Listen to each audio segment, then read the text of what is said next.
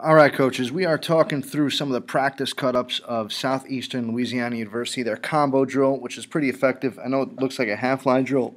Coach Travis McKell, the offensive line coach at SELU, is just working cut-ups with his combination technique.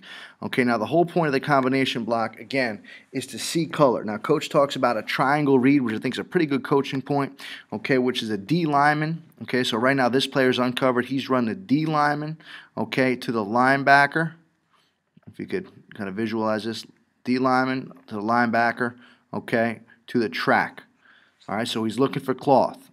Okay, right now he's stepping, and there's a great job by the right guard. He's working, and he actually winds up blocking, okay, that 3 technique. So he takes that 6x2 step, open step, again, taking that outside arm. It's a running motion. He wants it on the outside pec, which he does exactly here, and gets him turned. Going this to the left with it.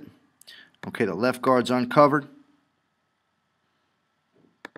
Okay, again, he's looking at the triangle, D lineman, okay, to linebacker, to his track. Okay, so right now he's taking the cloth goes away, okay, by that 3rd step.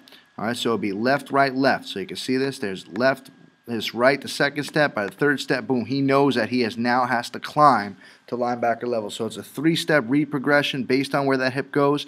If the hip's away from you, you know, Coach McKell talks about the hip. Some coaches talk about the cloth. If the hip's away from you, by that 3rd step, you climb. If the hip comes to you, you take it over. Okay, and if the hip stays where it is, you climb as well. You knock that hip off, and that's what he's doing here. And that's the difference.